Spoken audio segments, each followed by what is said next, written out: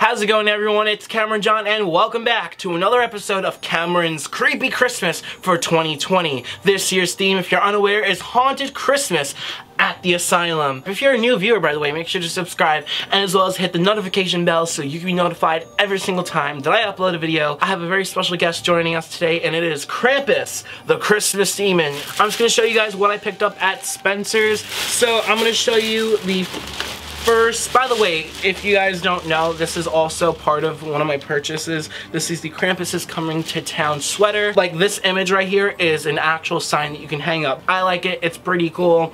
And I believe all the ugly Christmas sweaters are the same price. $59.99, 60 bucks. So this was also 60 bucks, and this one too. These are the licensed stuff, so that's why this is in Spencer's packaging. Spencer's Workshop is basically Spencer's way of selling their Christmas products. This was 40 bucks. What's very unique about Spencer's Workshop for the holiday Christmas season is that you can buy the ugly sweaters as like a duo, kind of like what Spirit Halloween does in the like humor section. Like, you got Peanut Butter and Jelly and like all those other stuff that are like couples costumes, if you will. If you guys are interested in purchasing the products that I'm showing you guys right now from Spencer's, I definitely recommend for you to shop in-store and online at spencersonline.com.